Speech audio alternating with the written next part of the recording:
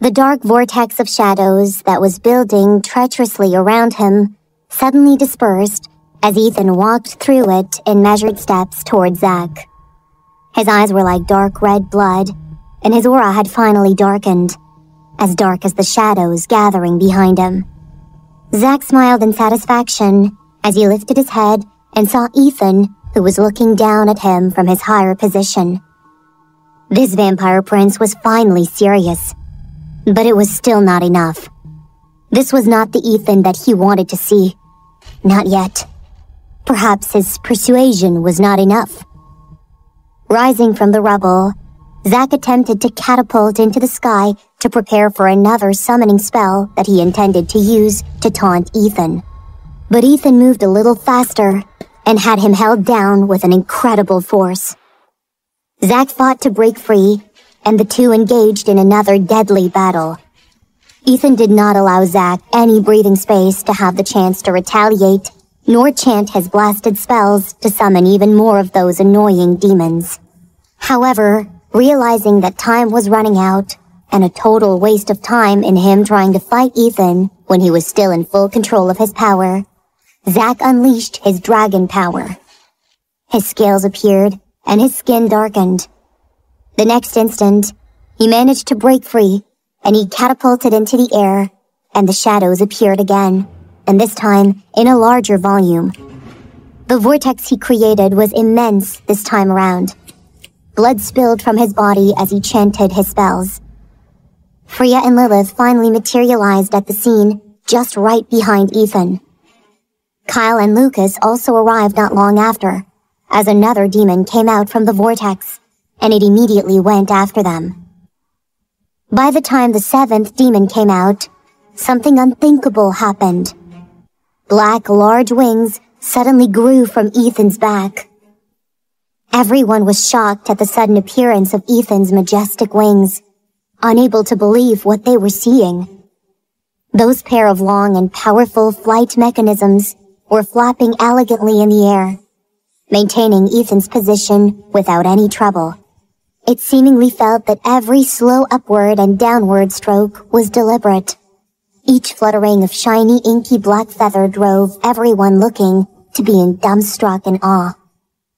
Kyle and Lucas were so shocked, they were momentarily distracted from the fight, which was not something vampires of their caliber would ever do. But this just went to show how stunned they were with the current ongoings of their very own vampire prince. What was going on? Wings? My brother had wings? Since when? How in the world? What the hell was going on? Even Lucas, who was a close and loyal follower of the prince, had absolutely no inkling of this part that apparently His Highness had concealed within himself. And conceal it well, he certainly did. Because he had been distracted, Kyle nearly got slashed by one of the summoned demons that they were fighting.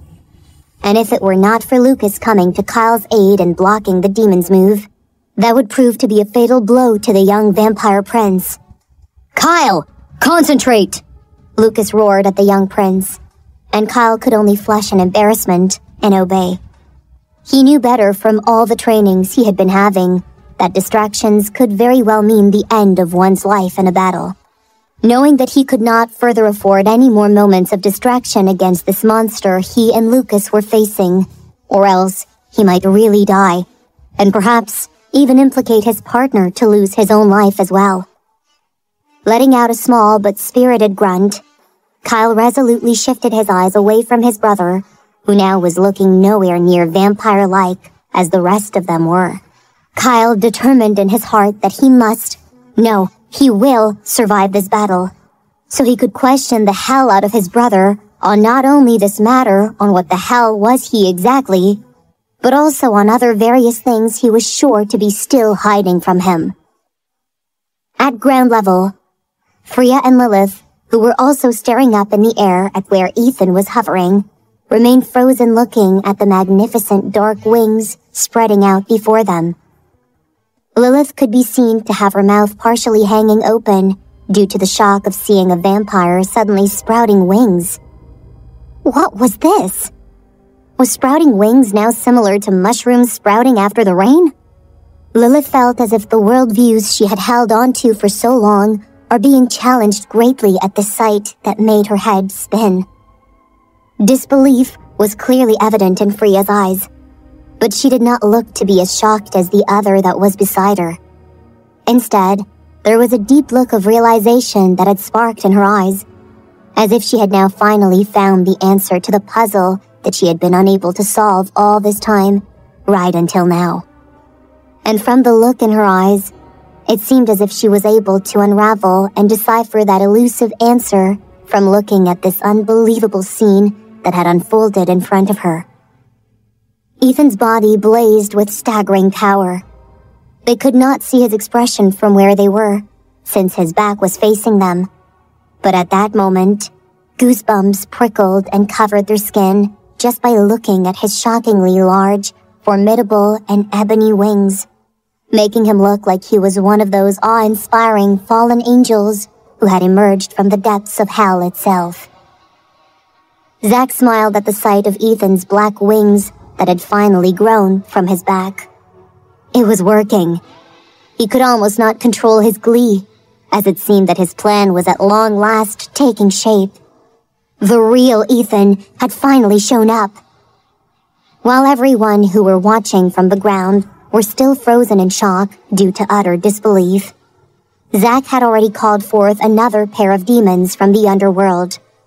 But before the 9th demon could fully step out and materialize from the depths of the black vortex, it unexpectedly closed, and the vortex somehow reversed its original functions and ended up swallowing the 9th demon back to God knows where. One would have to assume it was back to the underworld. However, at that moment, no one was in the right frame of mind to bother about where the scourge ended up at. It could be sent out into the furthest reach of the universe for all they cared. Right now, what was of utmost importance was to stop the escalating of the chaos that Zack was trying to hasten upon them all. The next thing Zack knew, the earth shook mightily, and he was viciously shoved and pinned down to the ground.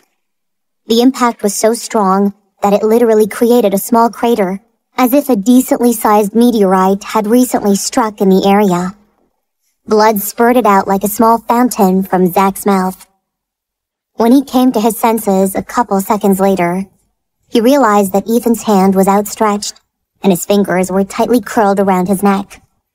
Tight enough that he could feel the pressure and power exerted, but yet still not enough to completely cut off his breathing, nor snap his head off to kill him right on the spot.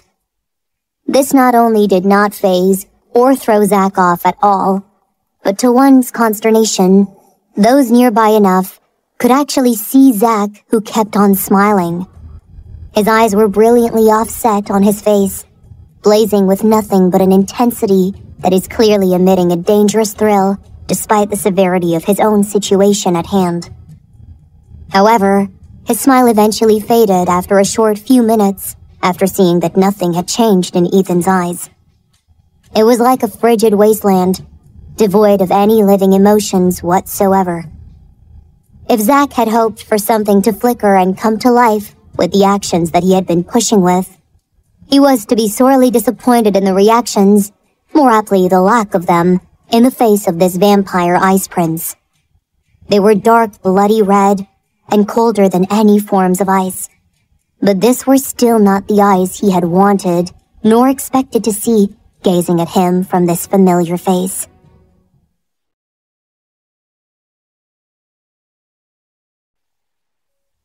A couple of seconds passed as Zack wondered to himself, before coming to the only conclusion he could.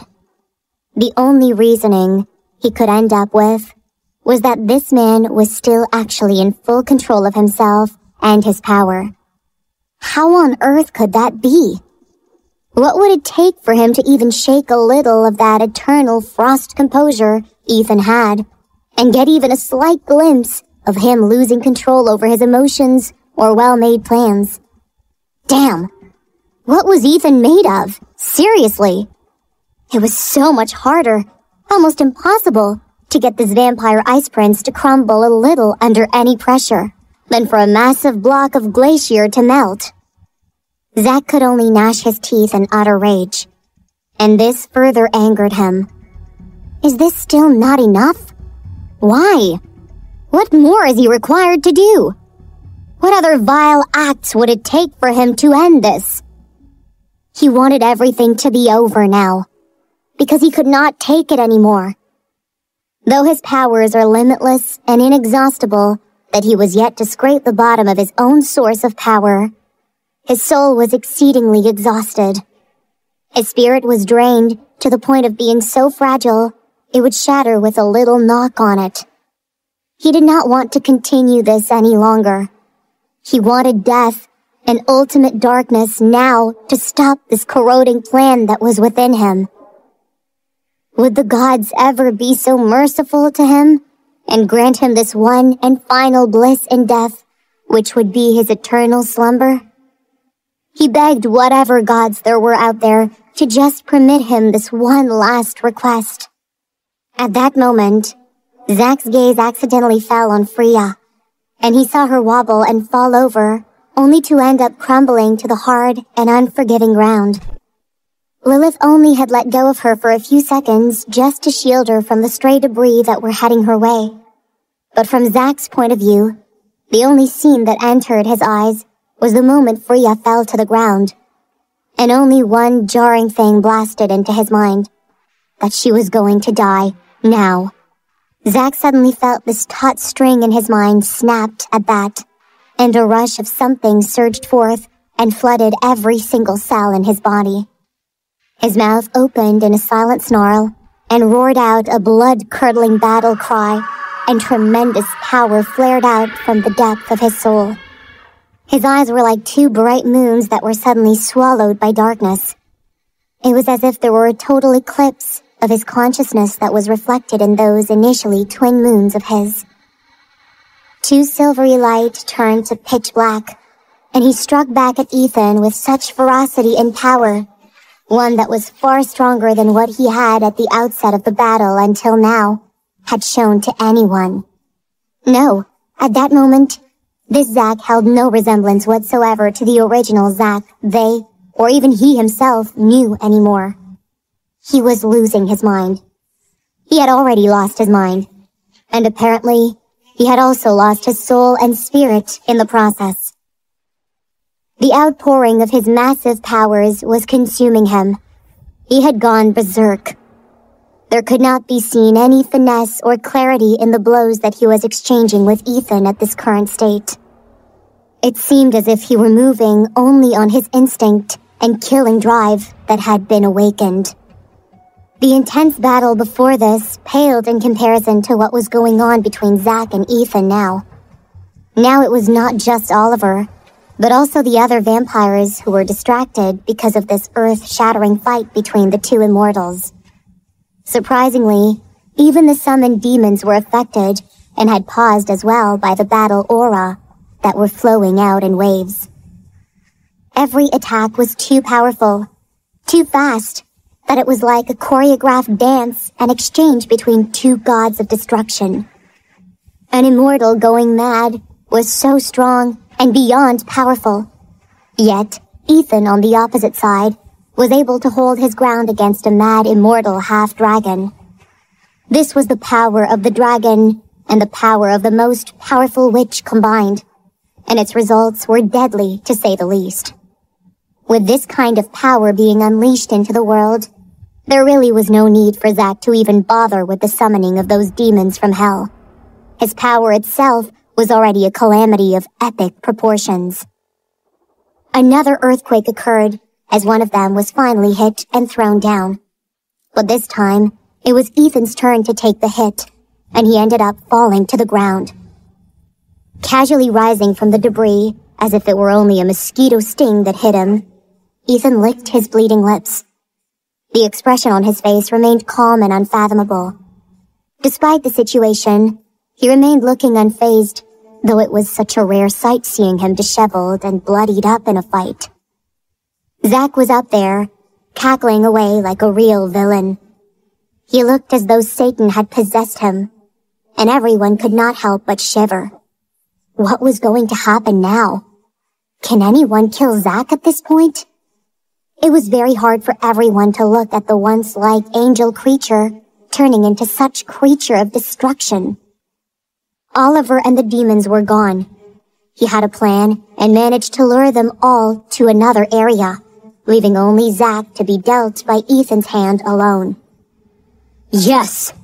This world shall be destroyed, said Zack, laughing, surrounding himself with a thick wall of the black shadow. The spinning vortex appeared again. However, this time, it was becoming bigger and bigger. It seemed he was planning to summon the army he had promised about earlier on. If that demonic army arrives in this plane of existence, that would be a whole new catastrophic event no one would be able to predict its outcome. Ethan's eyes seemed to gleam with a baleful fire, but his stoic face remained as unchangeable as marble. Seeing the demons that were stepping out of the vortex one after another, Ethan closed his eyes. The world seemed to have halted. When he opened his eyelids again, one of his eyes were not red nor gray any longer. It had turned completely black, and it was not just his irises. Even the whites of his eyes were midnight black, gleaming with unrestrained power and utter darkness. Zack's laughter was hysteric and villainous. His once clear and pure eyes were currently unrecognizable to all who had known him as their friend, and they were horrified at the insanity that blazed with an unholy light in those two used to be moonlit eyes. Madness had filled them, and it seemed nothing would be able to ever pull him back to sanity any longer. The Zack that they knew and cared for is no more. Instead, in his place, was this demented witch who was crazy strong, and an immortal at that, going around summoning high-level demons from the underworld and doing his best to usher in the end of the world. Nearby, the vortex he had initially created had now gone too large that its epic proportions were truly a sight in itself to behold. Though there was nothing positive nor visually attractive that could make one appreciate looking at it, however, there was still that compulsion that drew everyone's eyes to look at that viciously spinning vortex, which was like a black hole appearing at the heart of the abandoned city. As it became larger, it seemed to have gained a certain sentient characteristic to it, if one were to focus their gaze on it a little longer. The spinning of the black shadows surrounding the center of the vortex had somehow developed a rhythmic pulse to it, not unlike the rhythmic beating of a heart. Those who realized and noticed the pattern that was being displayed by this vortex had a very bad feeling and a premonition that worse things were about to happen. There was nothing to say that this vortex would be able to run itself without being controlled and constantly being supplied a power source from its summoner, in this case would be Zack, and carry out the act of summoning powerful demons from the underworld all on its own. If that were to happen, then Zack would then be freed up. An insane and freed up Zack was not something good at this moment in time.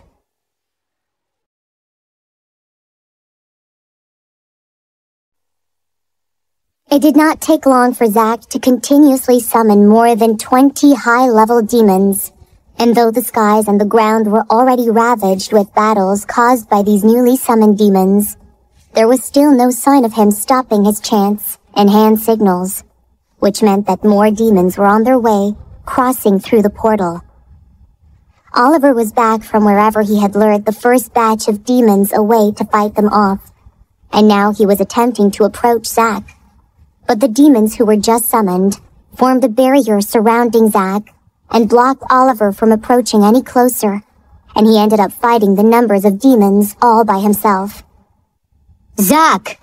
Oliver shouted at Zack, trying to get his attention whenever he had a breathing space in between exchanging blows with the demons he was fighting against. But his shouts seemed not to have made even a single impact upon the crazed witch, who was hell-bent on summoning as many demons as he could. Oliver could be seen to be a little more frantic in fighting with the large group of demons who had now surrounded him and blocked his path toward Zack. He knew that he had to somehow reach Zack before things got even worse. Not that the current situation was not already bad enough. Stop what you're doing, Zack! Damn you! Stop this madness! He yelled as he suddenly slashed his sword out at one of the demon's head, causing the demon to go stiff and its head rolling its shoulders the next second. Oliver's eyes were also becoming more and more severe, and his moves were getting sharper and more intense, bringing a pressurizing force to the demons who were surrounding him. He too was close to going berserk. These demons came at Oliver all at once until he was not visible to those looking on anymore. Kyle, Lucas, Freya, and Lilith, who were keeping track on Zack and Oliver's situation, were slightly concerned when they could not see Oliver any longer and continued to be swarmed by those ferocious demons for longer than expected. Just when they had the thought that they could not stand it any longer, the next moment, all the demons swarming around Oliver were thrown away as though a blast had just occurred within the center of them all. Oliver's torn body parts were coming together and patching themselves up as he remained where he was, eyes intense and blazing like golden lava. His aura progressively darkened, and a wave of strong power exploded out all around until it even reached the ground. He too was quickly losing his mind in this ongoing fight that seemed to have no end. He seemed to be just on the verge of fully losing himself and going on a more berserk rampage. Even the demons looked a little shaken and fearful of the powers that Oliver emitted. But like puppets, they soon regrouped and simultaneously attacked Oliver again when Zack gave out the order to them with just a wave of his hand. Oliver spread his arms wide, out to his sides, fingers splayed open and lips smiling as he began to work the wind. There could be seen little cyclones spinning around the tips of each of his fingers and around his wrists. As he stood there, the strength of each cyclone continued to build. Fine. Call all the demons from here, Zack. I'll entertain them all. Oliver shouted out his challenge, and the dark clouds in the sky began moving. Thunder and lightning intensified as Oliver created a strong tornado with crystallized weapons. The demons who got hit by the tornadoes got pierced by the crystallized ice. But like him, they too simply healed and reconnected their body parts after a while. It truly was a senseless battle, where both sides were neither winning nor losing. A battle that somehow seemed to be lasting an eternity. Those looking on could not help but feel helpless. Is everything lost? Is this the end?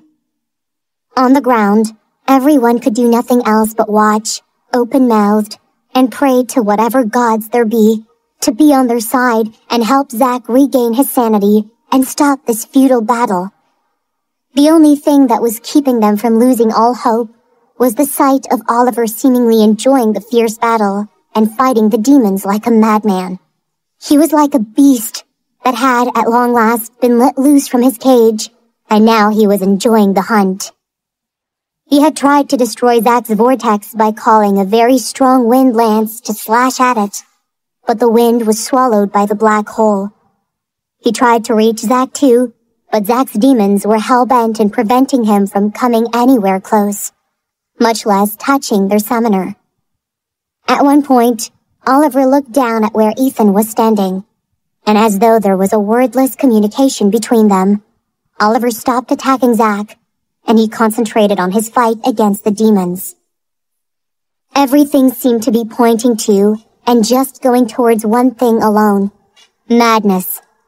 Everyone and everything is spiraling down the rabbit hole into lunacy. Friend fighting against friend. Good guy turned into a demonic rogue. Stable environment gone haywire, and on its merry way to global destruction if nothing was done to stop it. Those on the ground seemed to feel the stirrings of helplessness and hopelessness as things continued on and no progress was made with Zack, Oliver, or Ethan. Were they supposed to lie down and accept things as it comes? Were they expected to surrender their lives just because Zack had decided on things on his own and they had no say in the matter at all? That is so unfair. Absolute power triumphs over all, And that was how the world works. Watching the half-dragon and demons literally shake the earth as they exchanged powerful blows in the sky, it all felt like a nightmare. Unfortunately, this nightmare had moved from an imaginary thing into the real world that they could not avoid. It was as though the world had descended into madness together with Zack. Kyle and Lilith could not even begin to understand and process what their eyes were seeing. It was obvious that they were telling themselves that this was probably a very, very bad dream, one that they would very soon wake up from and would be able to put it behind them with a laugh. They prayed and wished that it would be so. Clenching a handful of her cloak as she looked up, Freya felt a deep, piercing pain blooming in her chest. Her entire soul ached. No, it burned and seared, realizing that things had truly become so messed up.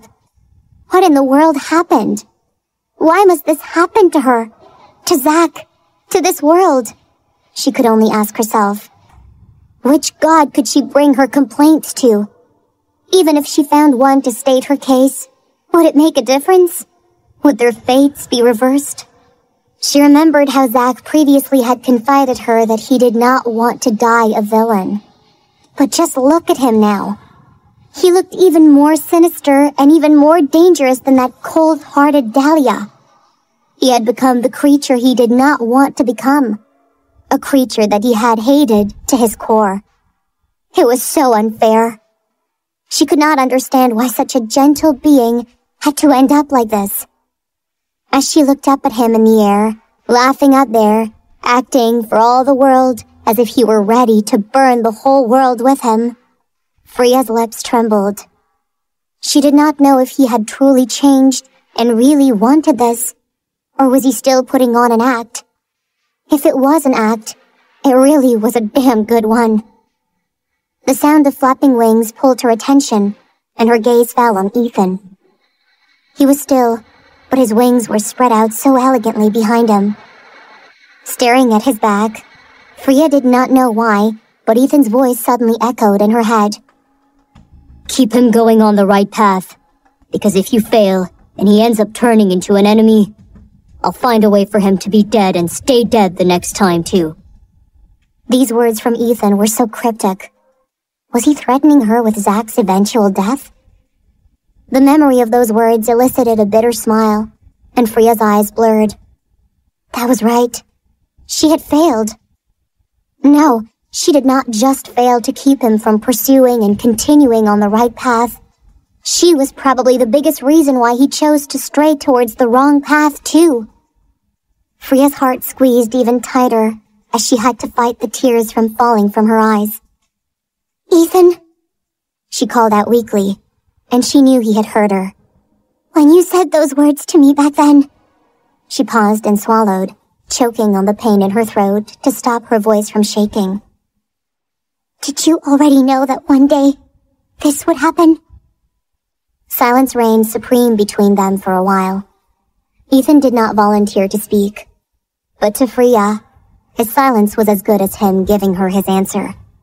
And from what she knows of this vampire prince, his answer would most probably be yes.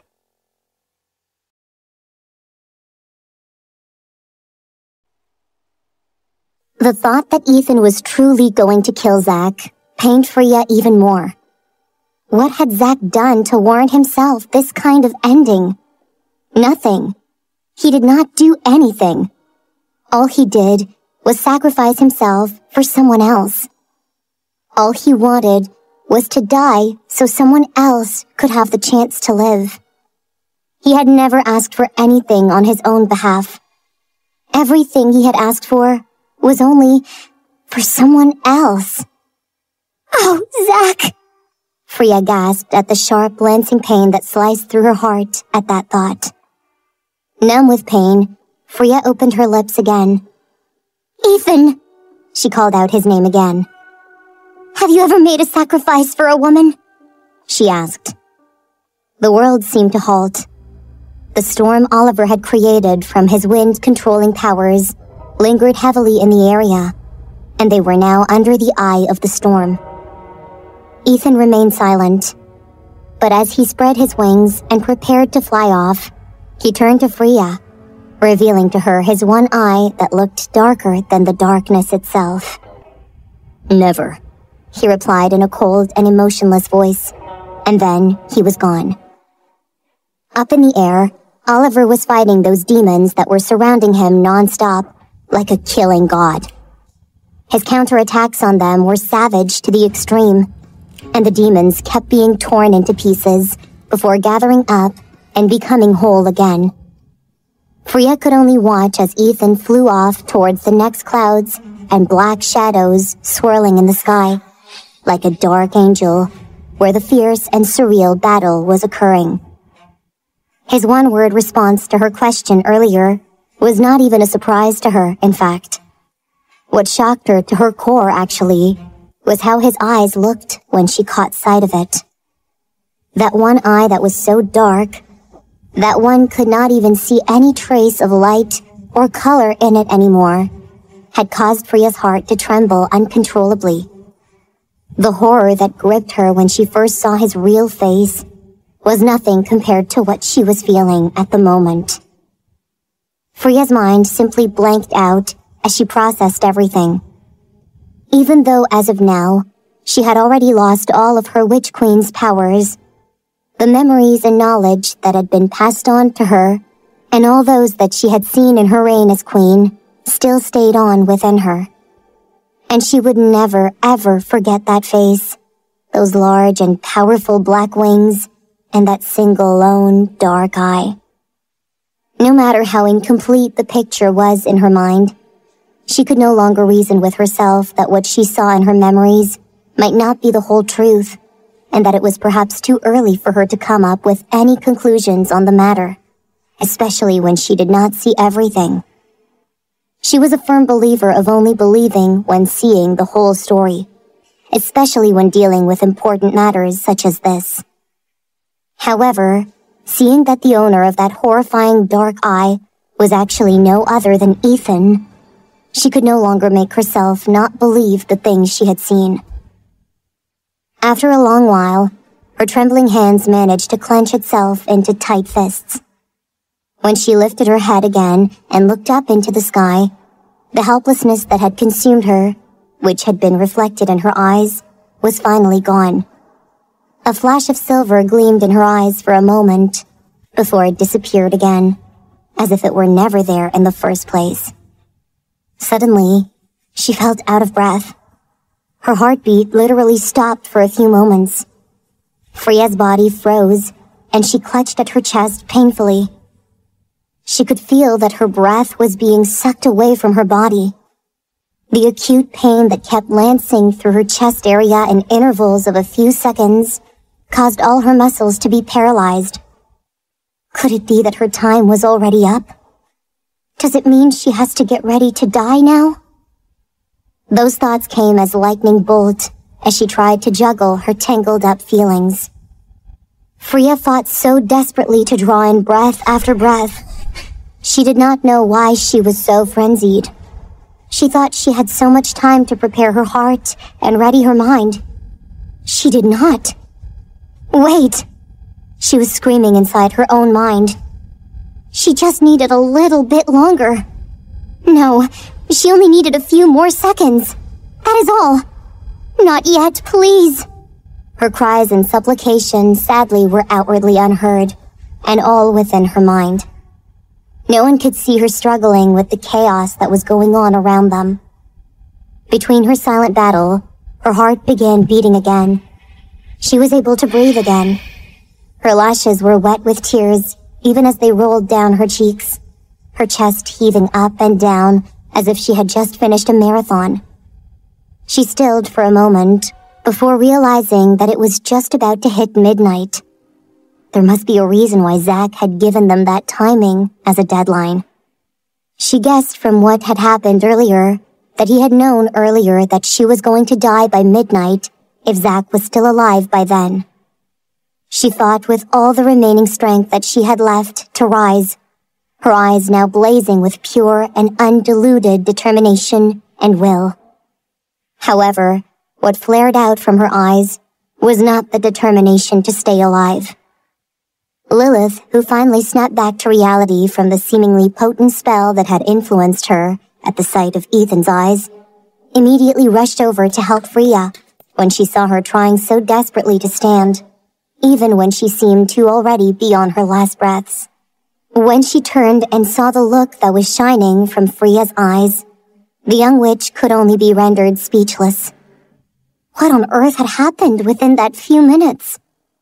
Why did her queen look as if she had just received a mission so important that she looked as if she would be willing to give her very life to see it through, no matter the cost? Despite her weakened state, the look in Freya's eyes even made Lilith feel the chills that crawled under her skin. She wanted to ask and dig more on it, but without knowing why, she could not do it. Kyle and Lucas, on the other hand, stayed still as statues behind the two witches. Oliver had never allowed any demons to reach them again, and since they could not fly, there was no way for them to join in the battle arena, which had long since been moved to the sky. Kyle and Lucas could only look on as they were torn between feeling left out and relieved that they were not battling it out with those crazily powered-up super demons. And now, the two vampires were not just standing there, feeling both awed and helpless at the same time, but paralyzed as well, due to what they had just witnessed earlier on. Their almighty pure-blooded vampire prince did not just grow wings. He also had a strange eye that never belonged to a vampire. At that moment, Kyle felt as though he did not even know this Ethan, who was with them right now, anymore. He could not help but ask himself whether if he was actually the real Ethan Rain. Because no matter how he thought about it, this person was not just a vampire. No pure-blooded vampires have characteristics such as what he had displayed. He could not even call such a being a vampire anymore, because he just was not. He was already something else. As soon as Ethan managed to cross over that large black vortex, he stilled where he was in the air. His wings were flapping elegantly and steadily, keeping him right where he wanted to be as he watched the chaos with his usual calmness portrayed across his face. One of his hands then moved up and calmly covered over his one eye. The one eye that had turned entirely black not too long ago and had frightened his own companions. His gaze was firmly fastened on Zack, who just ignored his presence there and continued summoning demons without any signs of stopping whatsoever. The demons were coming out of the vortex one after another at a rate that seemed to be increasing in speed to those who were looking on. If this continued on, there will be no guarantees that Oliver would still be able to handle all these summoned demons on his own. As it is now, Oliver already has his plate full just keeping those demons at bay. At that moment, Zack's gaze fell towards Ethan, and a wicked, villainous smile flashed across the silver-haired witch's lips. That smile did not spell anything good to those who had seen it. However, for Ethan, who had clearly seen that smile, it did nothing to change the poker-faced look that was still firmly pasted on his face. One had to wonder what it would take for Ethan to finally show some sort of emotion on that canvas he calls a face.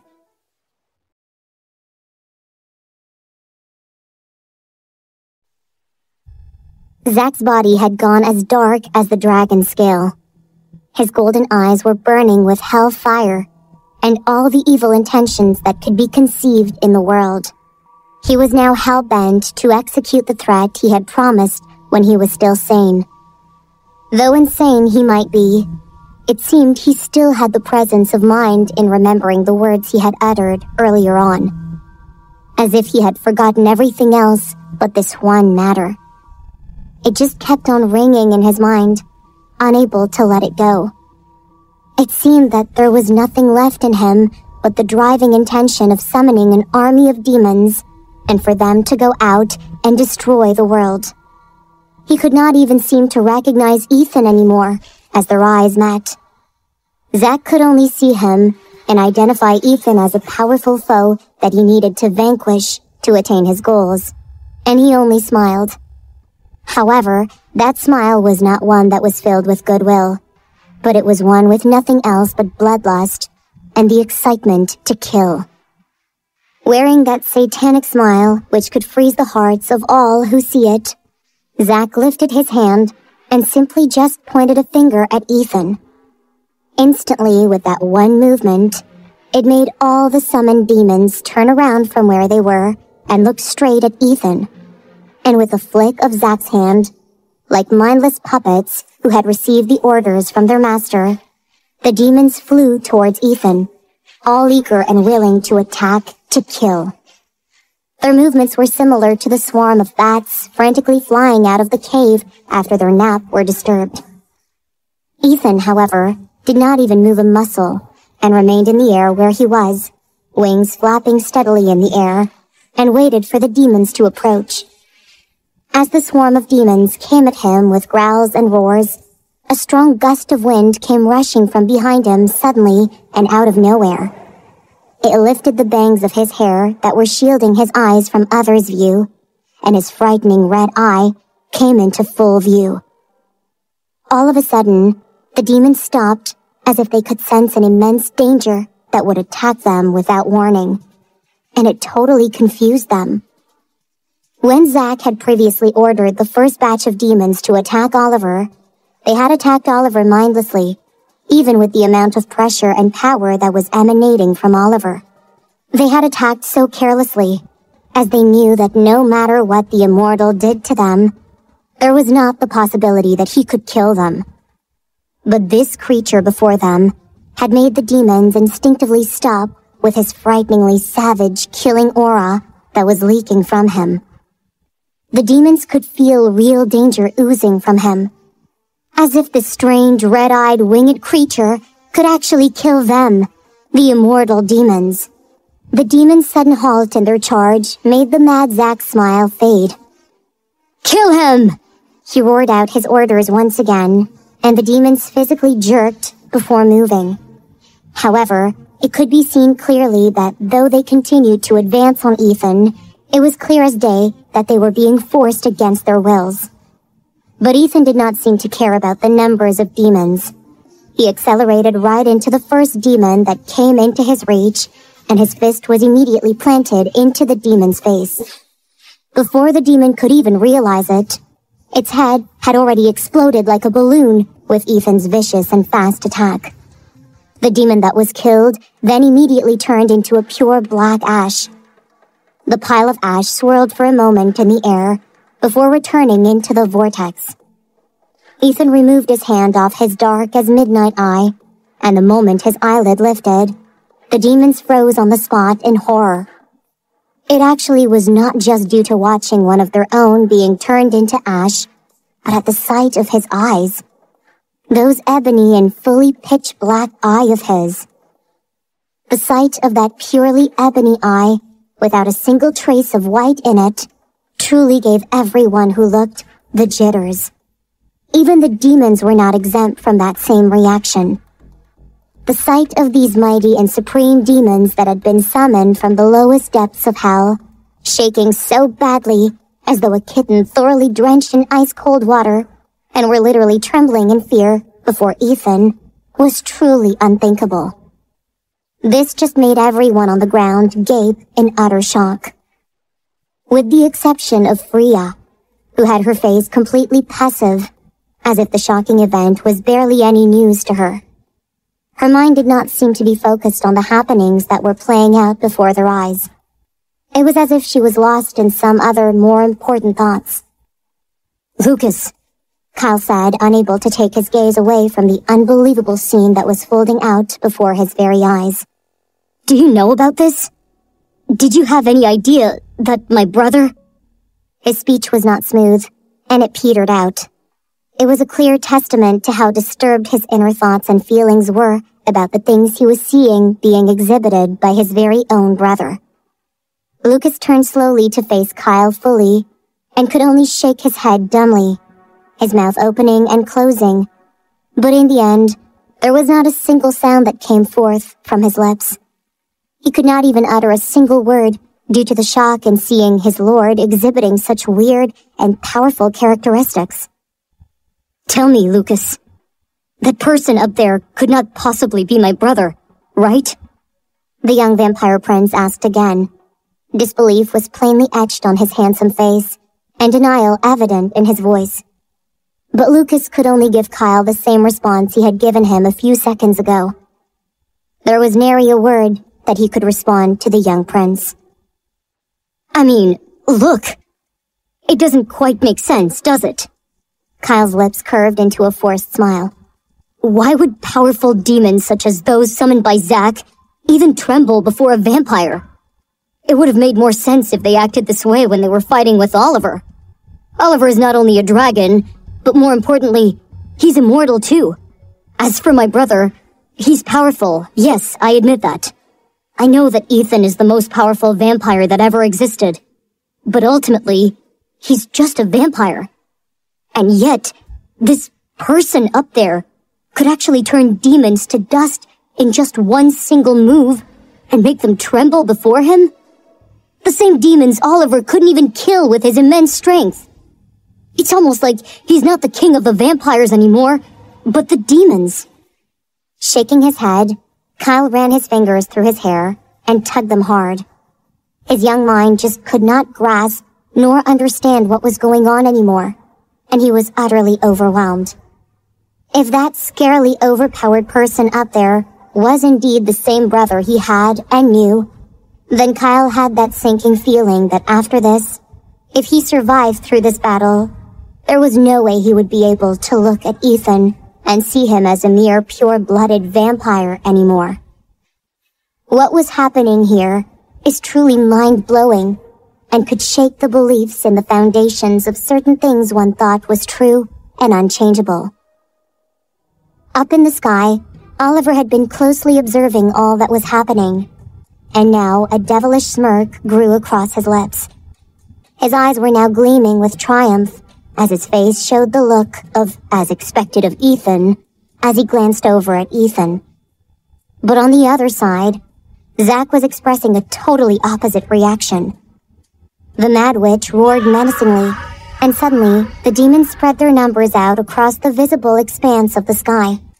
Even though the demons were trembling wretchedly, they were still forced to move as though they had no power at all to resist their summoner. They literally had no choice in the matter. The world seemed to have stopped revolving as everyone held their breath, eyes locked on, and attention fully on what Zack was going to do next.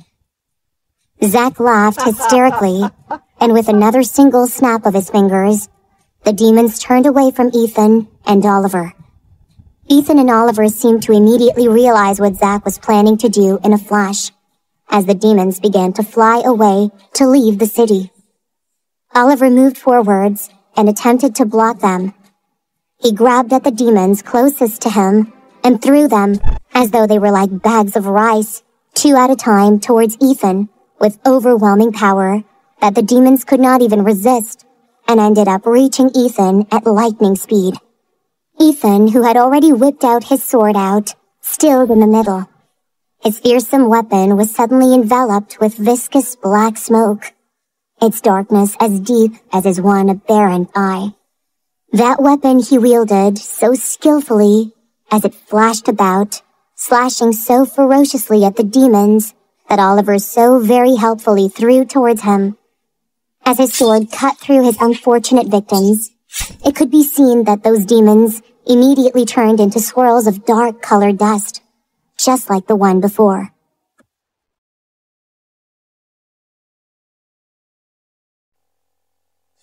Oliver continued grabbing the demons and throwing them over to Ethan, getting himself into a rhythm, not letting even a single one of them leave the city. It was somewhat morbidly amusing that the way he threw them to Ethan's direction were very similar to throwing baseballs. The duo truly looked as though they were playing a baseball game, with Oliver as the pitcher and Ethan as the batter.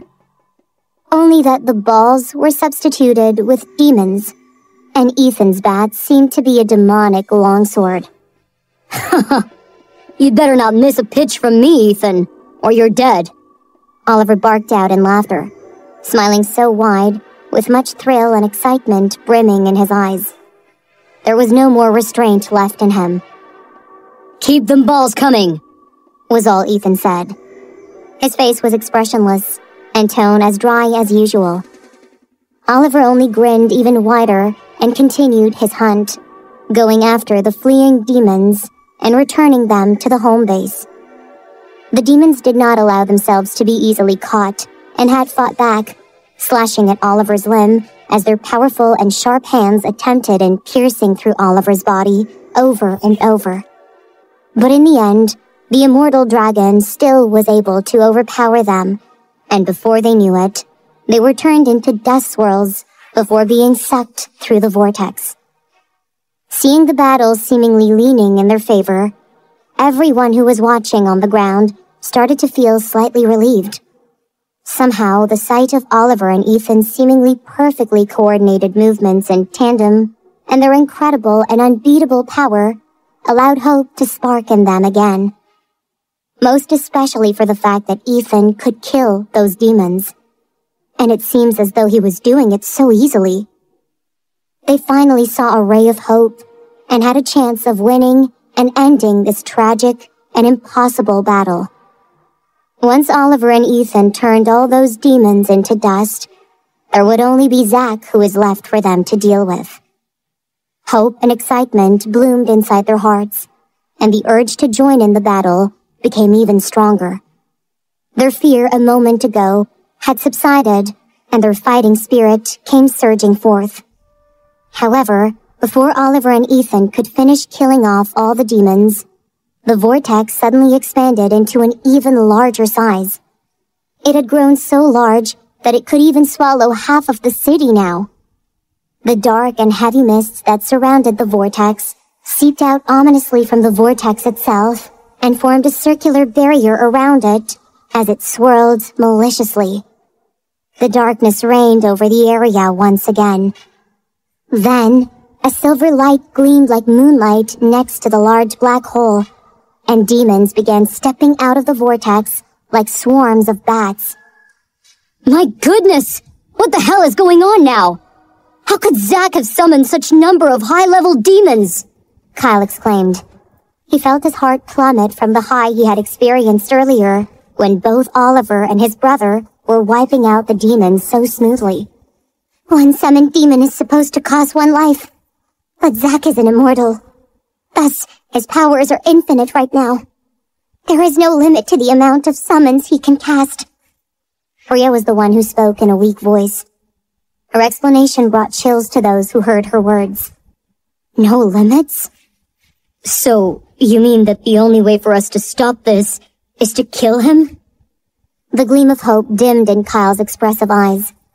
The number of demons stepping out of the vortex this time was even more terrifying than what they had witnessed earlier. The numbers that were summoned earlier was like a drop in the bucket when compared to the multitudes being brought forth now. Even Oliver and Ethan stilled in their well-coordinated movements as they watched the ever-increasing numbers of demons pouring out from that hole suspended in the sky. They all knew that at this rate, it would not take long for Zack to gather up the army he wanted. Ethan and Oliver would not be able to keep up their actions for much longer. Ethan glanced over at Oliver. Oliver saw the gleam in his eyes and nodded in understanding before Ethan threw him his sword.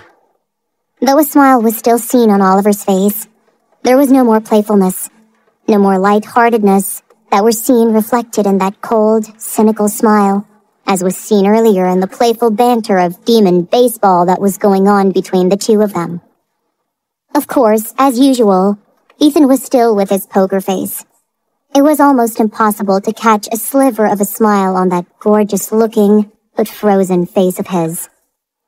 Oliver caught the sword that still had its blade shrouded with that mysterious thick black smoke as his eyes flashed a question quickly at Ethan. The vampire prince only took a glance at Oliver and understood his question. "Make sure that no demons leave this city alive, Oliver," he said, and then he turned his back to Oliver. "Not even one," Ethan emphasized this point.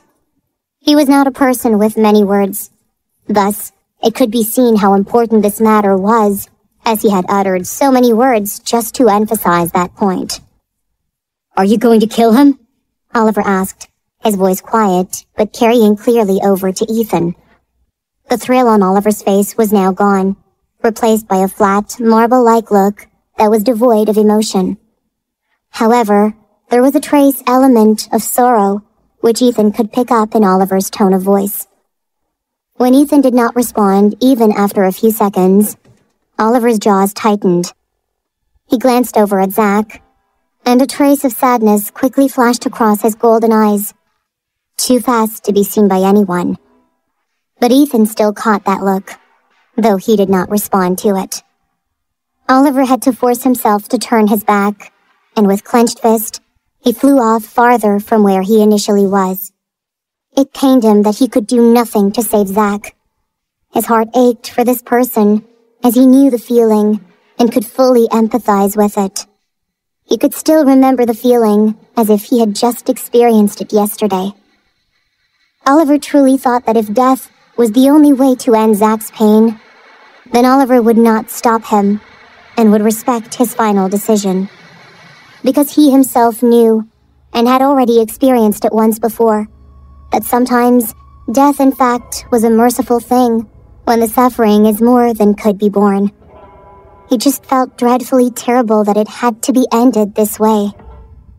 As Oliver flew away, Ethan's hand moved to his back and his fingers wrapped around the sword's hilt. His one normal eye became so vividly red, and the blackness of his left eye seemed to ooze, and black smoke began to leak from it. With his gaze fixed on Zach, Ethan pulled the sword out of his sheath from his back. That was the same sword that used to belong to Oliver, and the very same sword that Oliver used to slay the dragon thousands of years ago.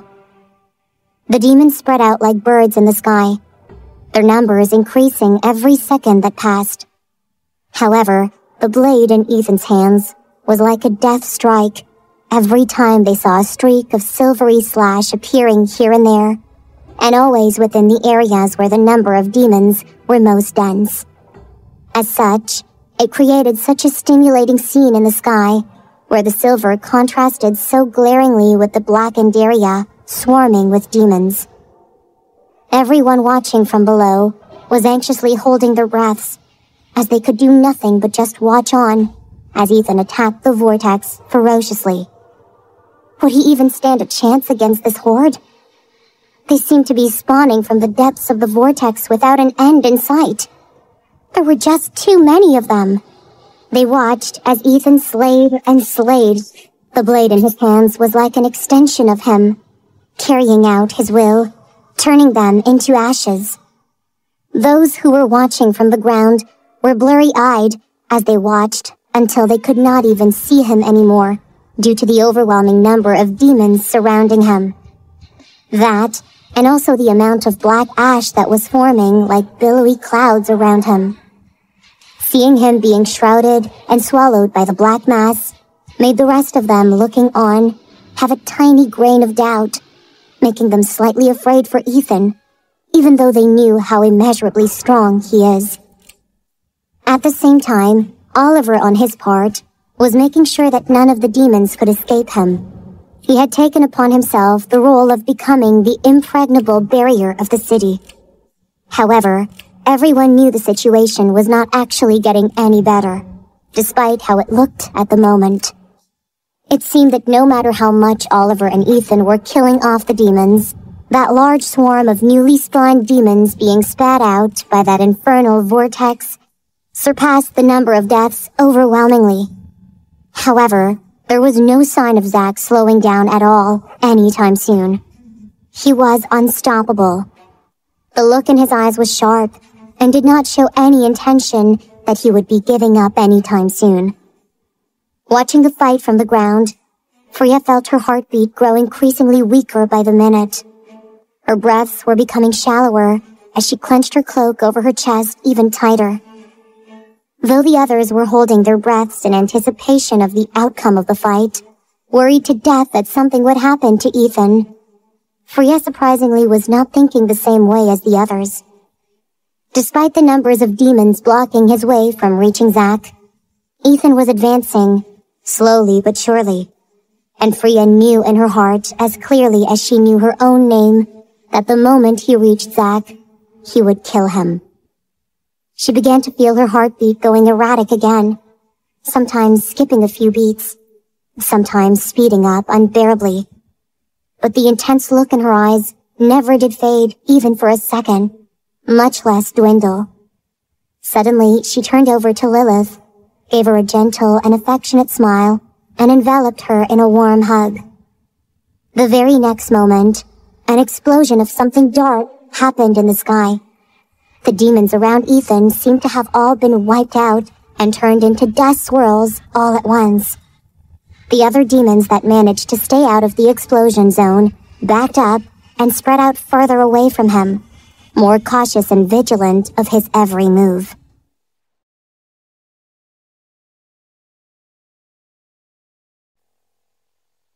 Ethan stilled himself in the air, flapping his large wings and keeping to where he was. Half of his body was now oozing with a dark miasma, which was curiously undulating around him as if it were a living entity. That fume seemed to be the same one as that which was coming from his left eye. The already maddened Zack roared incessantly, feeling the ominous danger coming from Ethan. The newly summoned demons lined up before him, creating another barrier surrounding their summoner. And when Ethan began to proceed anyway, Zack gave a snap of his fingers, and the other demons who were spread out in the sky dove and spiraled to the ground, going towards Kyle and Lucas. It seemed that the order that was given from Zack was for them to aim for those two vampires. At that moment, both Lucas and Kyle were still not quite sure if they were the sole targets of that demon horde that was headed for the ground, as there were still others who were in the same vicinity as they were. However, after a few seconds, and seeing that the trajectory of that horde of demons were snarling and reaching towards them, they realized that they were the ones being targeted. Freya pulled away from the embrace which she had held Lilith in. "Go! They'll be needing your help, Lilith. And there's no need to worry about me. The demons will not come at me," she told Lilith, and reassured her before any protests could come out of Lilith about her safety and the demons attacking her. Lilith hesitated, but upon seeing Freya's determined eyes as she nodded her head, Lilith could only sigh as she relented, as she let go of her. Lilith then stood up before suddenly appearing right in front of Kyle and Lucas. The two vampires had already prepared themselves and were positioned for the battle they knew which would probably kill them. Though they were confident in their fighting prowess, they were not silly enough to kid themselves. They could not even kill the one demon they fought just a while ago. How could they even survive this army of flying immortals? And that was when it was them both against one lone demon. They were not idiotic enough to lie to themselves that they had the neuralities to go against this sort of demonic force. However, with Lilith now there with them, perhaps there was some hope that they could at least have the chance to survive this attack.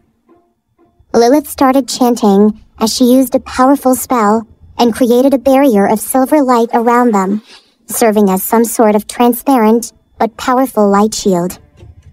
When the marauding demons reached them and crushed against it, that seemingly light shield managed to stop their momentum.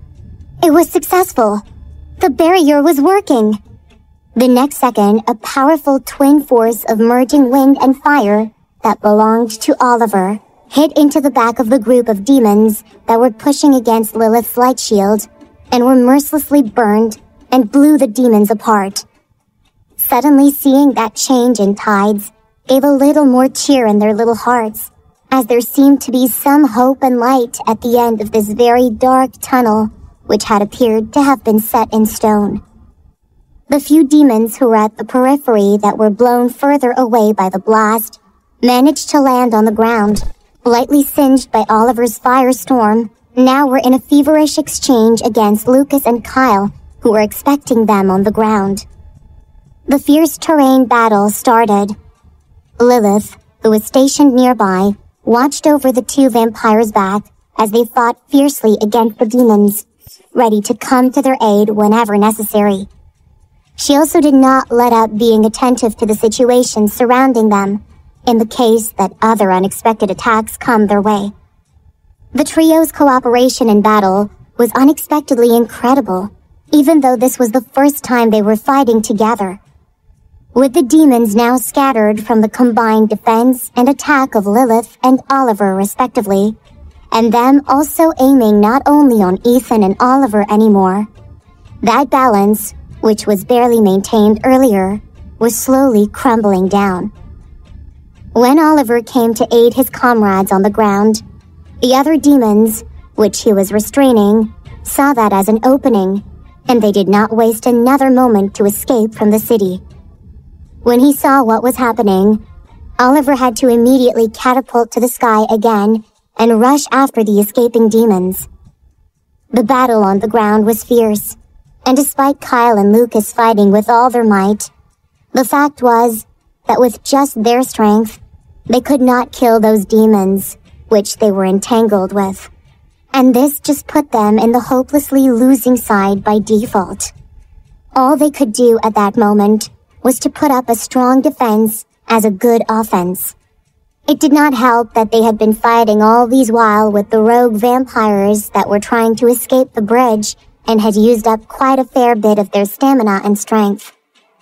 But the spell that Lilith had cast was somehow working on those demons. Though she could not kill them, she could paralyze them for a while, and even put them into a frenzy. She was proving to be a huge help and a valuable ally to the vampires in this fight. But even they knew that her power was not infinite, nor was it inexhaustible. Not to mention that she was still so new in using the newfound powers of the Witch Queen that she had. At some point, Lilith's barrier, which was slowly being eroded, was finally pierced by a powerful demon who had come spiraling down from the sky, catching Lilith off guard. The demon's deadly hand was outstretched and about to crush Lilith's face when the demon's arm was suddenly slashed and being cut into two. The next thing Lilith knew, she was pushed onto the ground, with Kyle lying over her, trying to use his own body as a protective covering for her. Lilith had her eyes wide because she could see more demons already flying in the air and about to crush into them, and could barely wait to tear them all apart. It would be too late for them to even do anything to escape this attack. She could only close her eyes as she held onto Kyle tighter. But the pain she was expecting, and the slaughter that she had thought was going to happen, never came. When she peeked with one eye open, a dark swath of smoke welcomed her. Those attacking demons that were out for their blood had been annihilated in just a blink of an eye. Ethan stood there, oozing with nothing but darkness, as he glanced back at Kyle and Lilith. His gaze so cold and dark, it was enough to freeze the youngsters in fear. And then, he was gone. He stilled in the air right across Zach. Ethan had been wounded. A while ago, he was about to break free from the wall of demons blocking Zach, when he saw Kyle about to be killed while protecting the little witch Lilith. He had immediately turned his back to Zach, and that was when one of the stronger demons found an opening in his defense, and his arm pierced through Ethan's abdomen. With his gaze now balefully fixed onto Zach, Ethan licked the blood dripping from his lips. Then the dark smoke swirled gently around him, as though it had its own mind and purpose. After the dark smoke almost surrounded him, not unlike an armor, Ethan attacked again, like a lightning appearing out of nowhere. But this time, he did not attack the wall of demons directly, but flew above them, and the demons were forced to follow him. Ethan slashed his sword out and turned the first demon who reached him into black dust. And the moment all the demons came at him, Ethan backed off slightly again before twirling around as if making the motion to throw a discus. With an incredible power, Ethan suddenly released his sword. Zack's eyes widened, and he snapped his fingers to have the demons block him from the lightning-like sword coming at him. But it was a split second too late. The world seemed to screech into a halt as the sword reached Zack, when out of the blue, Freya materialized right before Zack, and the sword thudded into her. Zack only saw her smaller frame before him jerk with the impact of the sword, as everything in his mind died, and his eyes went blank. No! In his mind, he was already roaring madly, and there was that immense pressure to just let loose and howl out his anguish. Freya! Freya! Freya!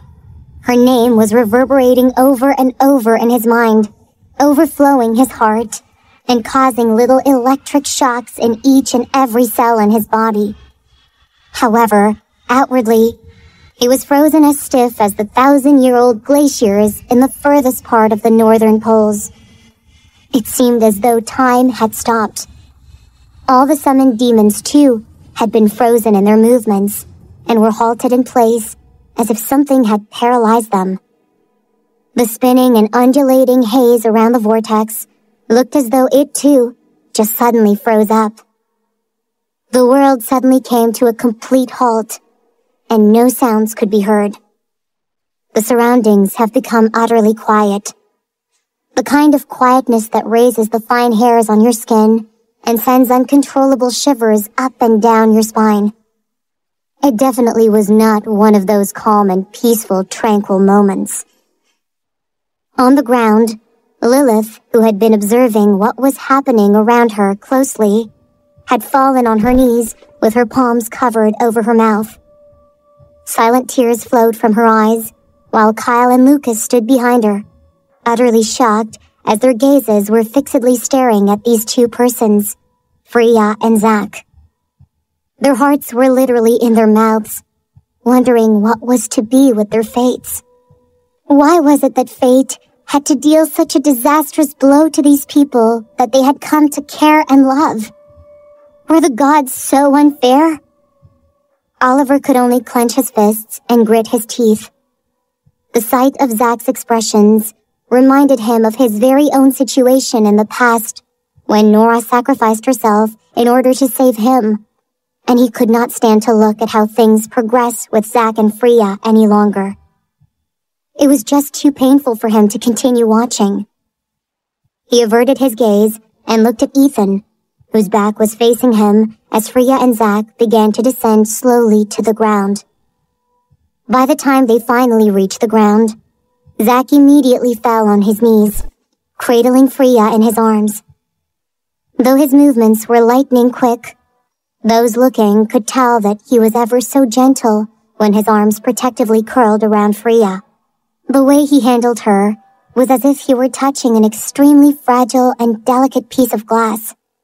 His eyes were slowly losing their golden fire, and for the first time since he fell into madness, his eyes returned to its original crystal-clear silver sheen again. The angel's eyes were back, but they were now filled with nothing but unbearable pain and agony so cruel. His entire body was trembling violently as he held her. He could not even make any sound. His tears just fell, reflecting his inner heart that was surely bleeding silently. Despite the fact that Freya was the one dying, his expression and his eyes at that moment was the saddest thing she had ever personally witnessed in her lifetime. He looked as if the world had completely betrayed him and was over. She could feel his emotions clearly and could feel from him that every hope had died for good, and there was nothing of worth left anymore. It might seem ridiculous, but seeing his expressions and his tears at that moment was probably the most painful thing.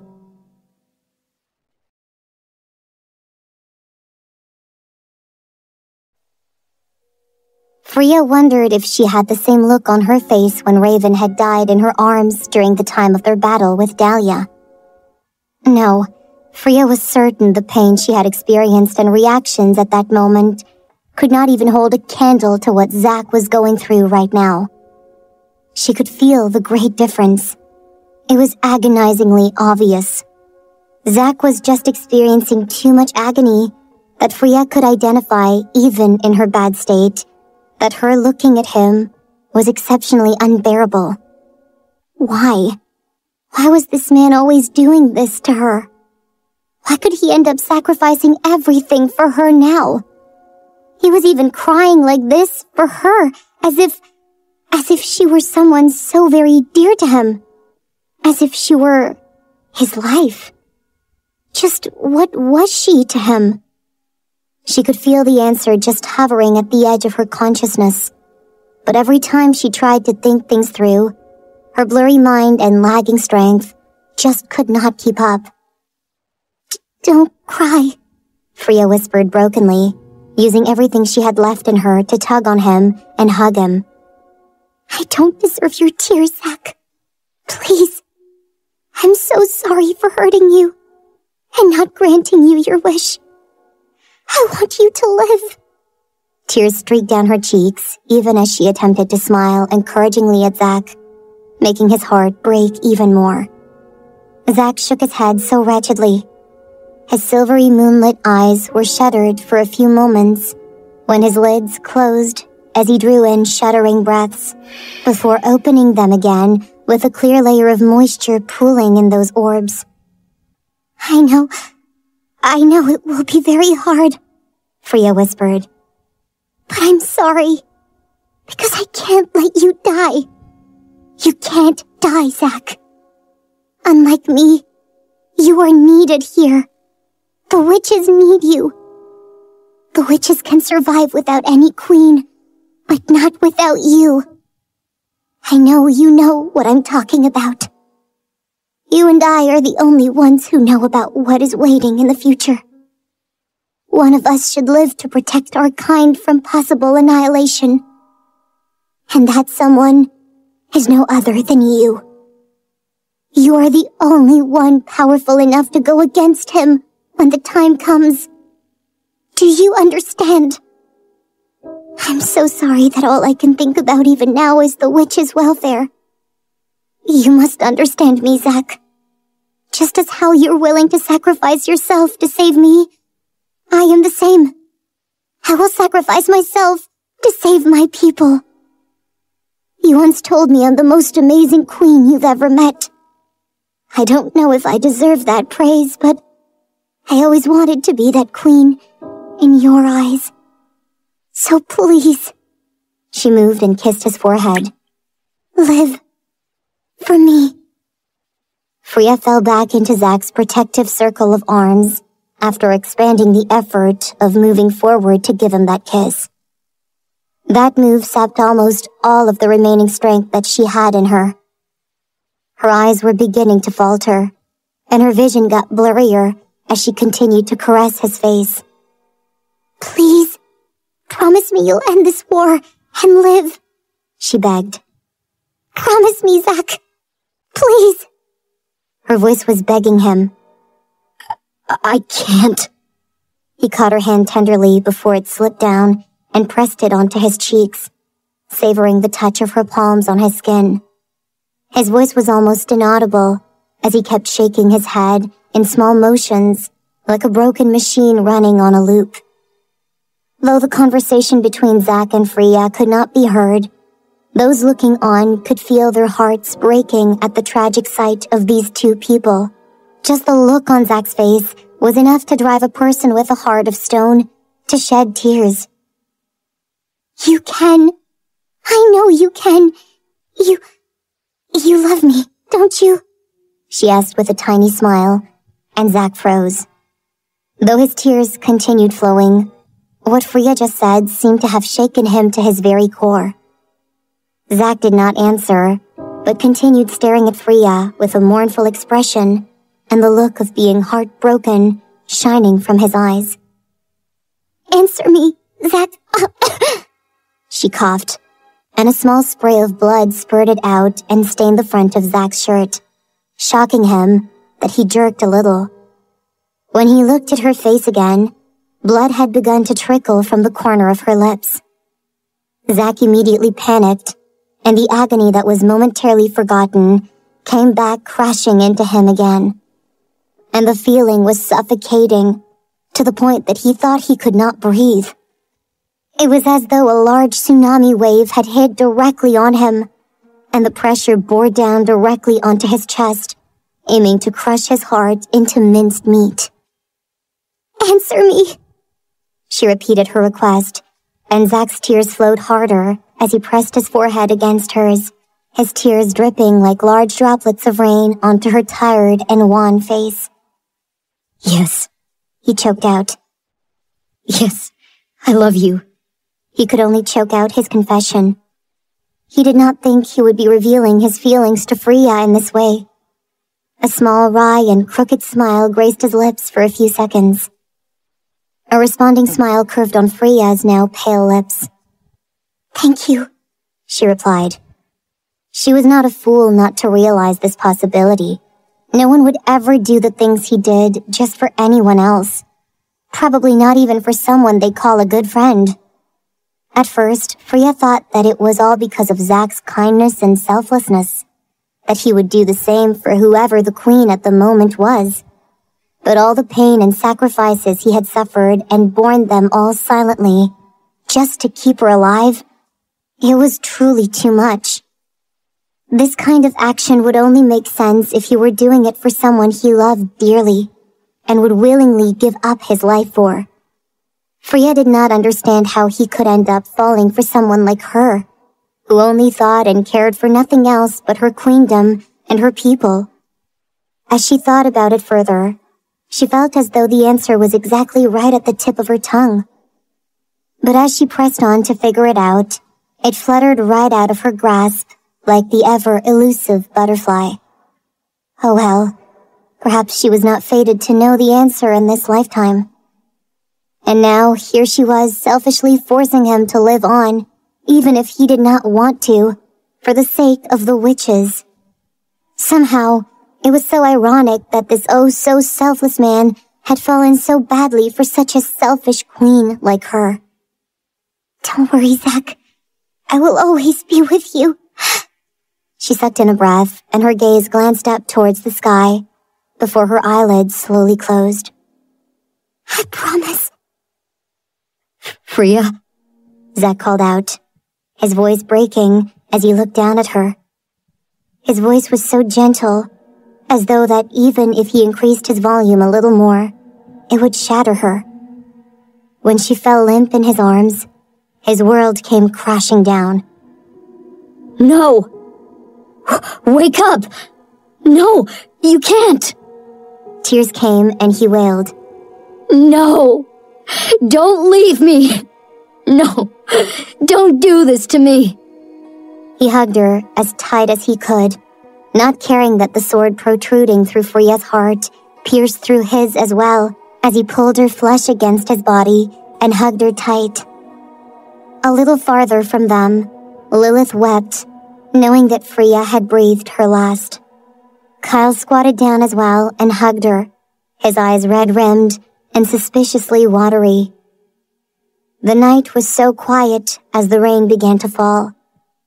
It fell quietly, as if respecting the somber mood of the occasion, drenching them in its cold shower.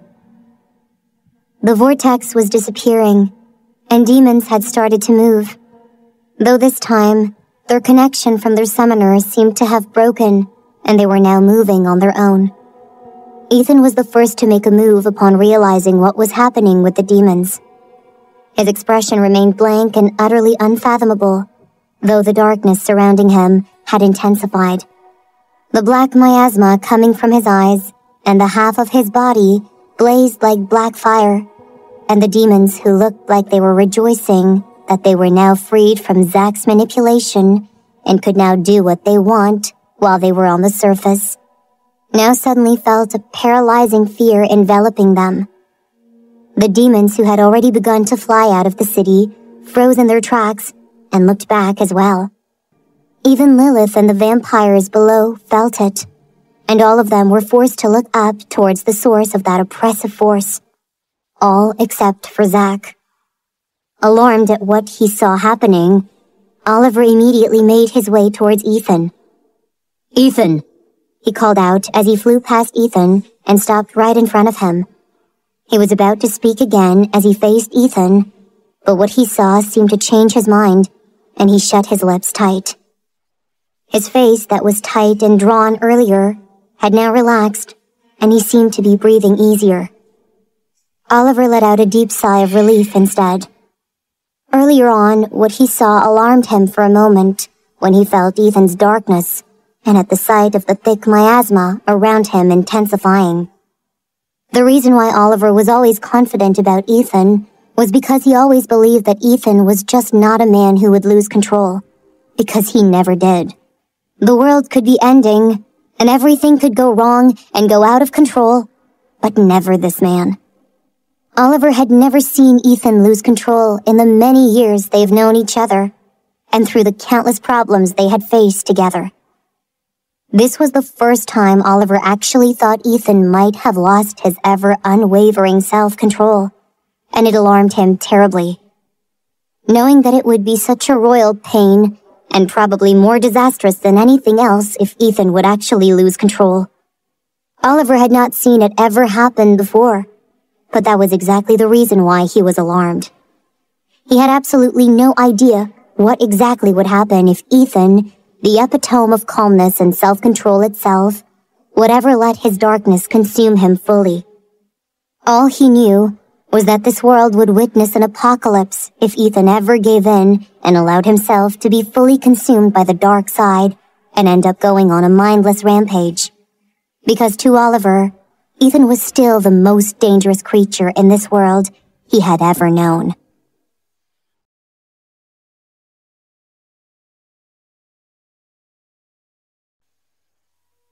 In all the countless years that had passed, Oliver had never doubted Ethan.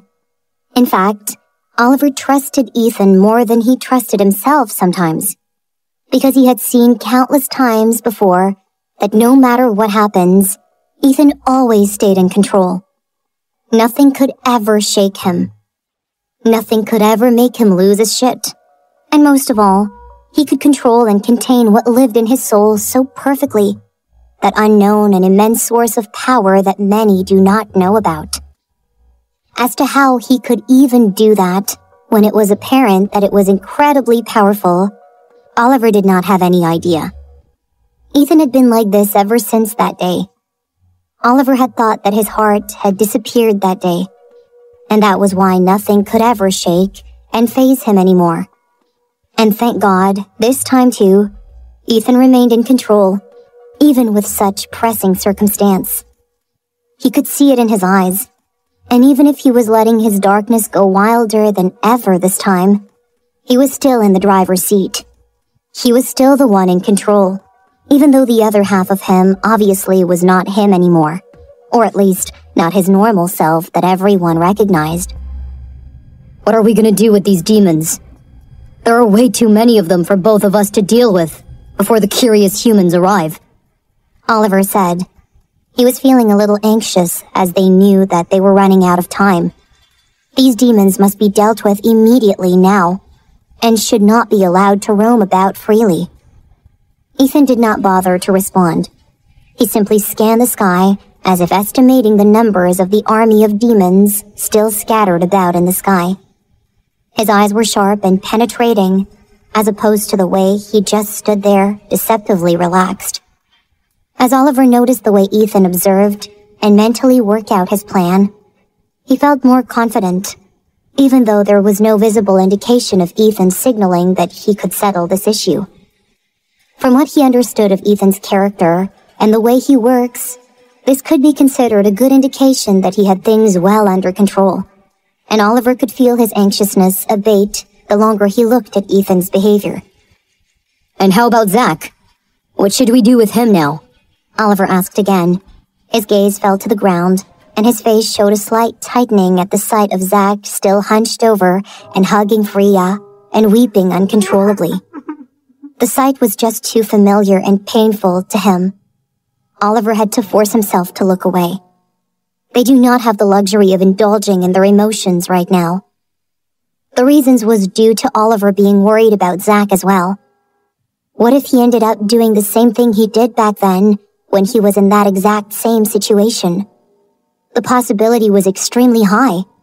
In fact, Oliver was expecting him to go berserk by now that Freya was dead. It could be happening any time now. With a reluctant and sullen expression, Oliver suggested, "How about we erase his memories now, before he goes berserk? That would be a merciful thing for him right now." Oliver knew that in doing this, they were being cruel, but he of all people knew that forgetting was a kinder thing to do sometimes. Zack was naturally a good person. If he could forget all these things, especially about Freya and her death, perhaps they could stop another terrible disaster that was about to come. Zack right now was very much like a ticking time bomb.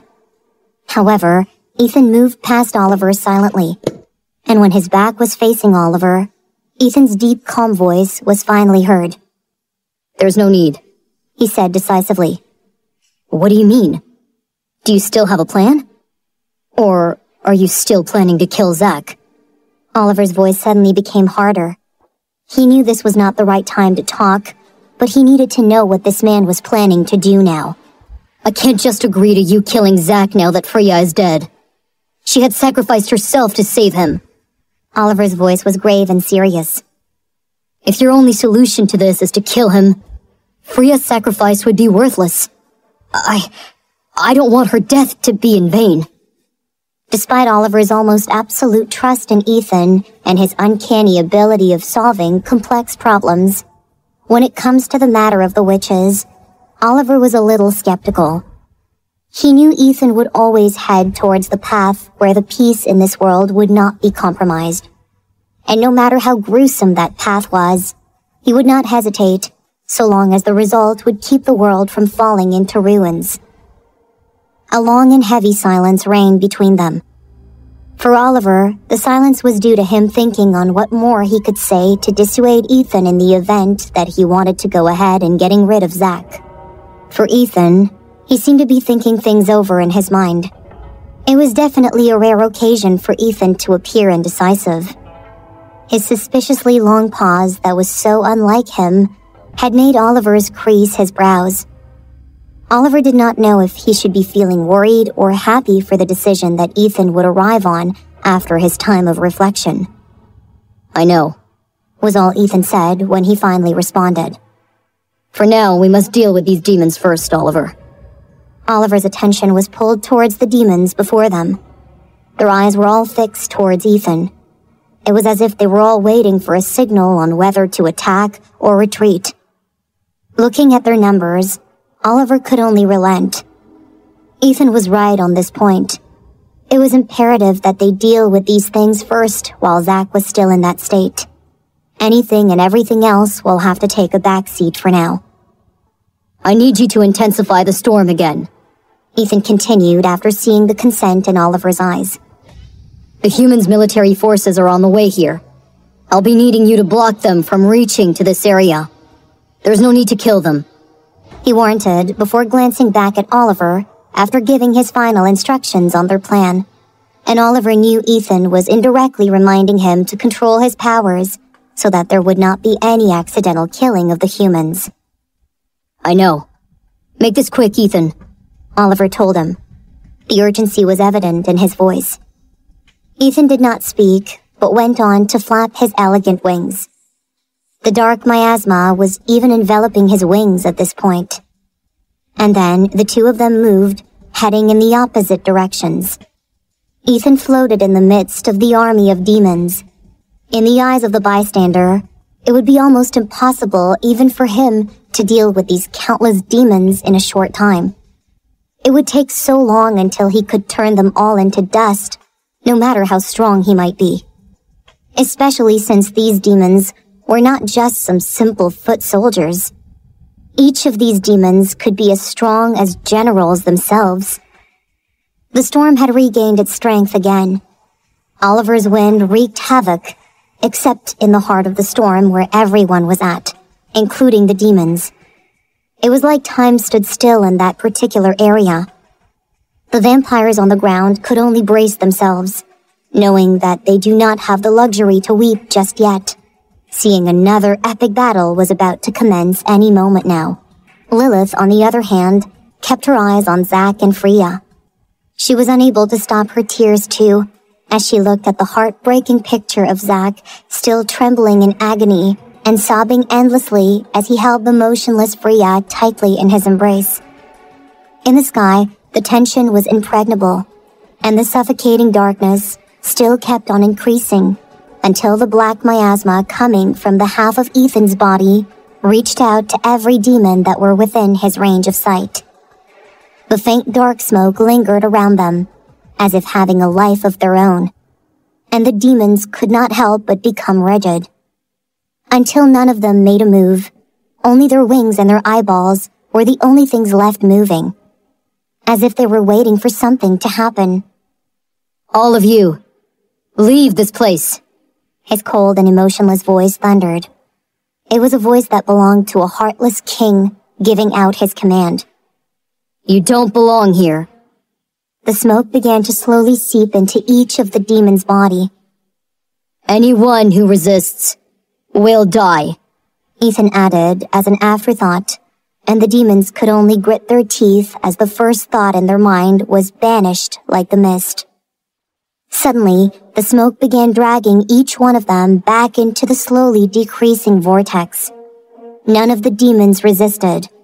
"How about you?" One of the demons, the strongest of all the demons Zack managed to summon, spoke, as the smoke began to envelop him too. "Where do you even belong exactly? You and everyone else knows you don't belong here on the surface. You're supposed to be right—" Before the demon could even finish his sentence, Ethan's blood-red eyes blazed, and he clenched his fist. The thin strand of wispy smoke suddenly expanded before wrapping around and strangling the huge demon. Before anyone could even blink twice, the demon screamed and then burst into dust. The demons trembled before Ethan. The sight of the huge demon suddenly and easily being reduced into a pile of dust rendered everyone speechless. Not just the vampires and witches, but more so the demons themselves. It could be seen that every single demon was tensed up and at full attention, frightened that this killing god would target them as the next pile of dust. No one dared to open their mouths again. Though nothing seemed to have changed in Ethan's expression, what the dead demon had said earlier obviously disgusted him, to the point that he deemed it proper to dispose of that demon that way. His merciless action said it all. He would kill anyone who will tell him where he was supposed to belong without any hesitation, whoever it was. As to why he seemed to hate it more than anything else, the demons did not have the slightest idea. All they knew was that spouting another word would have them killed in an instant, and no one was fool enough to test it a second time. The two who were planning to defy him instantly became docile the moment the largest demon was annihilated just by him clenching his fist.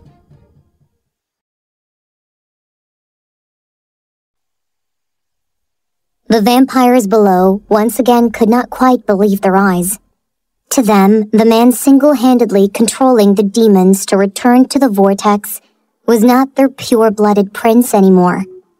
The only trace of his vampiric trait was his right eye that still remained blood-red. That was all. That singular characteristic was all that identified him to the vampire race. With their mouths hung open, they watched speechlessly as the demons disappeared one after another like obedient puppets. No one even dared to struggle, and Ethan just remained there, still and silent, within their midst, like a god of darkness. This went on until every demon was finally gone. Ethan then flew over until he was right before the weakening vortex, and he lifted both his hands, palms facing forward. The black miasma coming from Ethan's body swirled around and half enveloped the entire vortex, and then, as if the black miasma squeezed it forcefully, It gradually became smaller and smaller, until it eventually became as small as a baseball, before finally exploding and emitting a flurry of particles like black glitters. As soon as the portal from the underworld finally disappeared, everyone felt like they could finally breathe once again. Though they knew this was far from over, at least the demons were now gone. Now it was time for them to return their attention to Zack, and what will happen next, no one could guess. Oliver landed on the ground while Ethan remained at the same spot he was in the sky. As to what he was doing, thinking, or planning, not a single one of them had the slightest idea. Slowly, Oliver headed towards Zack and Freya. But when he was a few steps away, he halted and just stared at Zack, still crouching in the same exact position where Freya fell, hugging her as he buried his face in her hair. His body was still trembling up till now. Oliver felt that it was truly a pitiful sight to behold. The others also stood next to Oliver. Lilith's tears were still falling silently. They all stayed like that for what seemed like hours. No one spoke or even moved until Ethan finally descended. That blacker than the blackest black left eye of his was no longer there, and the miasma that was coming from the half of his body was also gone. His majestic black wings were gone as well. Oliver looked at Ethan before he walked over to him. "What are we gonna do now?" he whispered. "It does look as if Zack is not going to do anything anymore. At least with him in this current state right now." Ethan's lashes lowered as he stared at them. He was silent for a moment longer before he returned his gaze to Oliver. "We need to leave this place first," Ethan said decisively as they heard sounds of helicopters approaching from far off. The humans were coming. Oliver looked at Zack, and after heaving a long sigh, he hesitantly approached them. "How about the dead vampires?" Kyle asked, finding it harder to speak to Ethan now, even though his appearance was back to normal, and there was no sign of the creature from a few minutes ago in him anymore. "Oliver has already dealt with them." Ethan's gaze fell on the rubble not far from where they were. It was the deep hole created when Oliver fell during the flight. It seemed that the bodies of the dead were already put in there, and they had made the building, which was still under construction, to collapse and bury everything with it. Since there were no humans living in this area for a long time, no one would bother digging into it anymore, as this city would soon be abandoned completely. "What about the dead vampires by the bridge?" "Oliver has already sent them into the ocean," said Lucas when Ethan did not respond anymore. "When did they even have the time to do that?" Kyle shook his head slightly as he mumbled to himself in disbelief. "It's Oliver's wind." "Oh, I see." Everyone went quiet again as they closely watched Oliver slowly crouch down beside Zack. Hesitantly and carefully, Oliver's hand landed on Zack's shoulder. He did not know what to say, even if he had gone through this similar experience. Oliver could clearly see himself in this situation, and he knew no number of words could ever make anything better, but he had to somehow tell Zack that they needed to go now. "Zack," he said, putting a slight pressure on his shoulder. "We have to go now. We can't let the humans see us here." Zack did not budge the slightest. He was as good as being deaf. "Zack," he called out again, but the feel of his trembling body made Oliver drop his head and then look at Ethan, knowing that Zack could not even hear anything at all. It was not that he did not want to, but he just could not function anymore.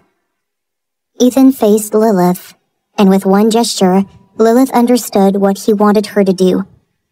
With a shaky sigh, Lilith obeyed, knowing that they do not have much time left, and she approached the two witches. "Take them as far away from here as you can, towards the northern mountains." She heard Ethan's instructions, and without wasting a moment longer, Lilith lightly laid her hand on Zack's shoulder before the three of them disappeared in an instant. In the blink of an eye, the three witches materialized in a thick forest in the mountainous area far away from where there were humans. This was not a place where humans would traverse. In fact, people went out of their way to stay away from this place and left it well enough alone. Thus, Lilith was confident that they would be safe from detection. However, Zack did not even seem to notice that they were not in the city anymore. He was still huddled over in the same position as earlier, never letting go of Freya. It mattered not to him where they were. All that mattered was in his arms. But the object of his focus was now unmoving and not breathing any longer. Lilith could only stand there, looking at them heartbrokenly as she tried to steel herself, to at least stay strong on the surface, because she knew that if Freya could still talk, she would definitely tell her not to cry. After a long while, the vampires arrived one after the other. Lilith wiped her tears with the back of her hand and looked at them. She did not know what she could do at this point. She did not even know what was going to happen now. All she knew was that there was nothing she could do, but only to rely on these vampires and wait patiently. The vampires stood a little farther off from the witches as Oliver faced Ethan. "Now, what's next?" he asked. Impatience was evident in his voice. "Are we just gonna stand around here and wait until Zack comes to his senses?" Ethan met Oliver's gaze before replying. "Yes. That's all we can do for now." Oliver narrowed his eyes, and his jaws clenched and unclenched alternately. "Oh, I don't believe you, Ethan. Just spill it out, damn it. This would be the perfect time for us to erase his memories before he wakes up from this. But you said there's no need. Why? I want an answer now." Oliver's voice was controlled despite his frustration and anxiety. Ethan leaned against the tree and closed his eyes. For a second, it seemed as if he was tired out from all the problems that had arisen. But in the next moment, he slid down and sat on the ground in a composed manner. "Give it a rest for a moment, Oliver," he said as he rested his wrists on top of his knees and dropped his head down, the only hint of him showing that he was suddenly weary. Everyone, including Oliver, was surprised at this very rare display of weakness. Ethan never needed any rest after the battles he had fought, aside from those times when Oliver had beaten him into a pulp. Ethan did not move after that. He simply stayed still and motionless, as if he were sleeping. A few drops of water dripped down from his disheveled dark hair. With a long and helpless sigh, Oliver slumped on the ground too, leaning against another tree nearby. He thought that perhaps the amount of power Ethan used to force the demons back into that portal and then forcefully closing it seemed to take a toll on his vampire body. Realizing this made Oliver sigh again, recalling that the number of demons he had forced back into the underworld was insane. Oliver was even more surprised because his power and the things he could do actually surpassed his expectations. The worst was that he was convinced Ethan could even do far worse than this. However, having such a tremendous power was no joke. His power was 100 times more powerful than what his vampire body could supposedly handle. Oliver was never worried about him previously, because he knew how strong Ethan was. But today, Oliver realized that the reason why Ethan would rather die than let his guard down was because once he did, there would be no turning back, and it would be game over for him.